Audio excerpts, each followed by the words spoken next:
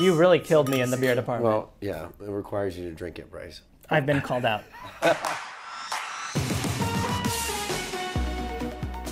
Hello, Austin and Craig. What's up, Bryce? How's it going? Good. Can we cheers? I feel like we have to cheers because this is sitting right here. Kind of necessary.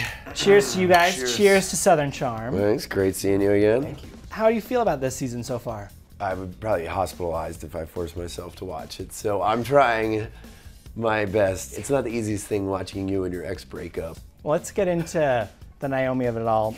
I cannot live my life the way that you live your life. You only focus on the negative. Let me talk.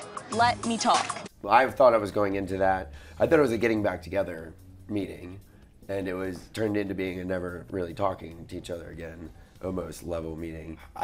We both moved on with our lives, but for some reason it's really tough to see her say stuff like, I see that she's doing like jealous tendencies. You have something against me, and I feel like it has to do with Craig. It doesn't have anything to do with Craig. It has everything to do with the fact that you're a thirsty bitch. She's brutal. There's no nice way to put it. It was completely unnecessary for her to just destroy Peyton the way that she did. I mean, Craig, you were the whole cause of it, 100%. It was pure jealousy, and she unleashed it on Peyton. Is the door closed there for a romantic relationship for good? I mean, I would say at this point, yes. I'm not saying that it would ever happen, but yeah, if it did, it would be in 10 years, not right now. It looks like she has a new guy in her life. I don't really know what's going on, but I like that dude. I mean, Charleston's not big, he's a cool guy. Yeah. And I selfishly want her to have someone in her life so she stays out of my life so that I can then do whatever I want.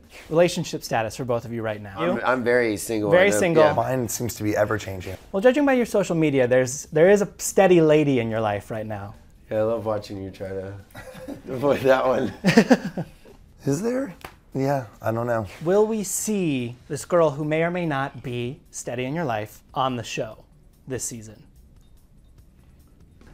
No. No. Okay. No. That was later, way later. But Austin's other interest is turns out to be quite dramatic or controversial. That whole part of our lives when he starts dating Chelsea's friend has not even happened yet. It hasn't been sexual since we broke up. So her sneaking across the hall isn't sexual? Okay, so we gotta like buckle down.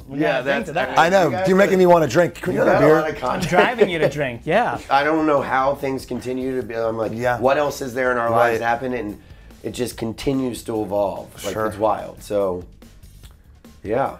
All right. Well, I'm excited to watch the rest of it. Cheers to you guys. Good.